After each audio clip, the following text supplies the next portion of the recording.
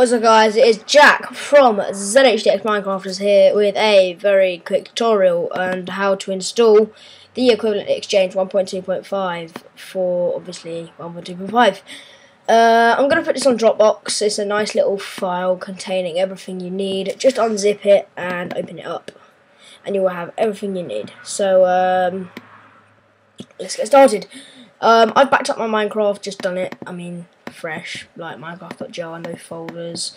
Obviously that was on because I had MC Patcher. I'll delete all my config files out just to show you that I am in fact starting from fresh. Okay, right. Now what I'm going to do is, if you don't know where your Minecraft folder is, it's in your name, library, application support, Minecraft, and you go to your bin, and then you find Minecraft.jar.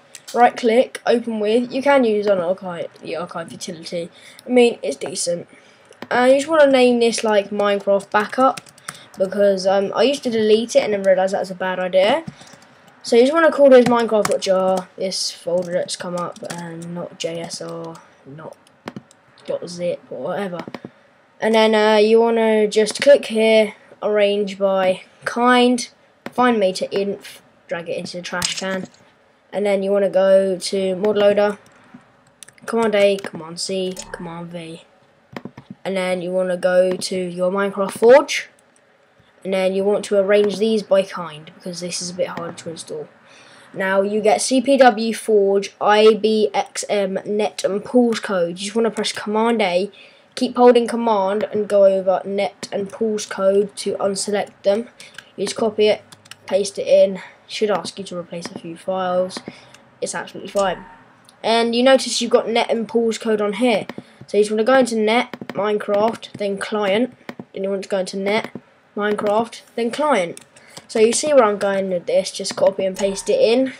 It's easy enough to figure out.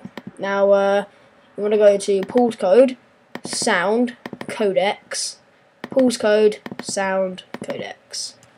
And then you just want to copy, paste.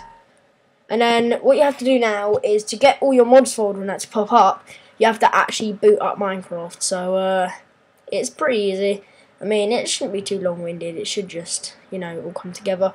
You get FML with it, so it tells you like what mods you got. So okay. Now if you back out to your main Minecraft, you should now have a few things. You should have Forge mod loader and this little folder here called mods. Then you just literally want to go into equivalent exchange and, oops, sorry guys, you want to just copy and paste the EE2 client v 1.4.6.6 and that's pretty much it. I'll boot Minecraft up just to show you it works, show you I've got all my stuff, single player. I'll use my flat test world, just go into my inventory. As you can see, got all the stuff, proof that it works. Install it with too many items or not enough items to show.